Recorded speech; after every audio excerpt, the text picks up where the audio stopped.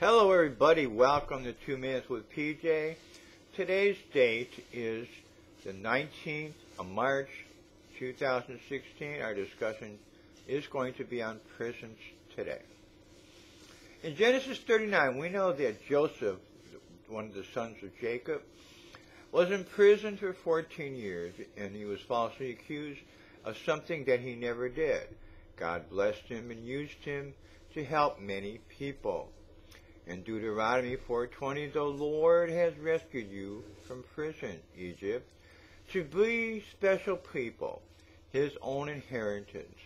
This is what you are today. In Judges 16, the Philistines put Samson in chains in prison.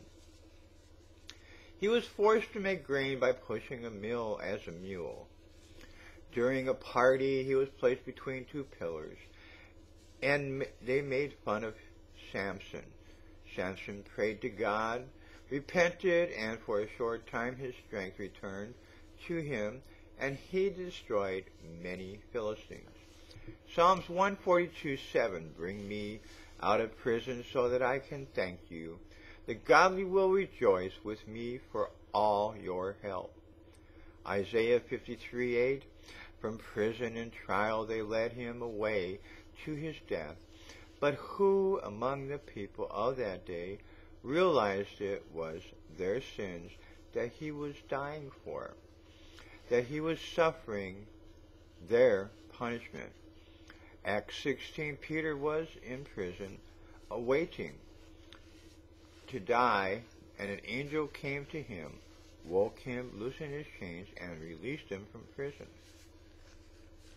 Revelations 2:10, stop being afraid of what you are about to suffer, for the devil will soon throw some of you into prison to test you. You will be persecuted for 10 days.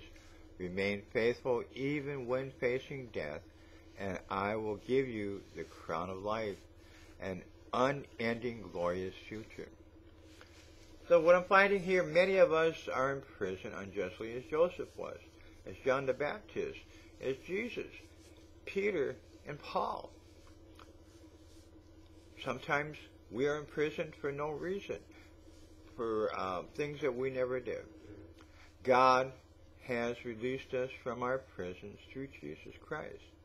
The godly will rejoice when I am brought out of prison. This is talking about Jesus. Sin will cause us to die, and we will remain in our prisons. I want you to think about this today. What prison are you in today? I want you to pray, and God will hear you, and he will release you from your prison through Jesus Christ. I want to thank you and have a blessed day.